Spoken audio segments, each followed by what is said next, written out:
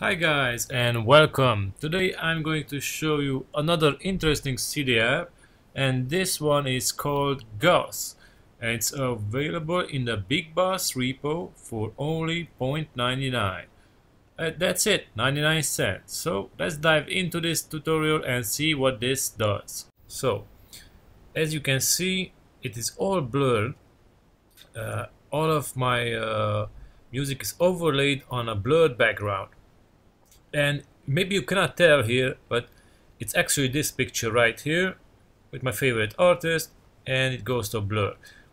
Alright, not big of a deal, but you can customize this from the settings app.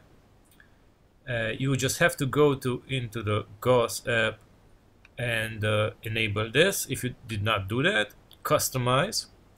You can see how this will look. Alright, so we have a preview. Colorize now playing. Alright, that's good. Not much to customize here although.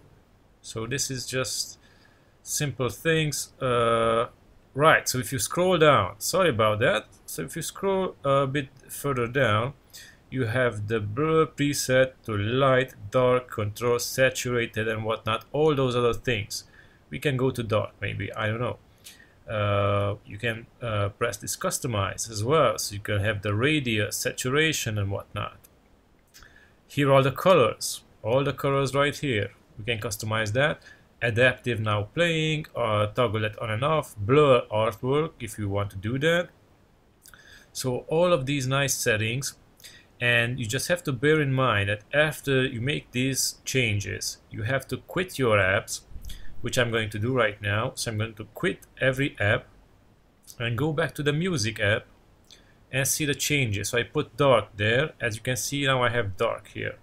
Alright, and songs look a bit more darker. It's still the same image. Not sure if you can see that right here, but in the contour, those are the same contours of my image from the background.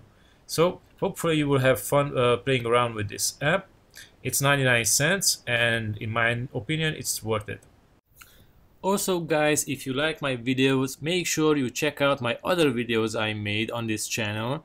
And if you really like what I'm doing and you want to stay up to date with everything I do, just hit the subscribe button and you will get notified of the latest updates.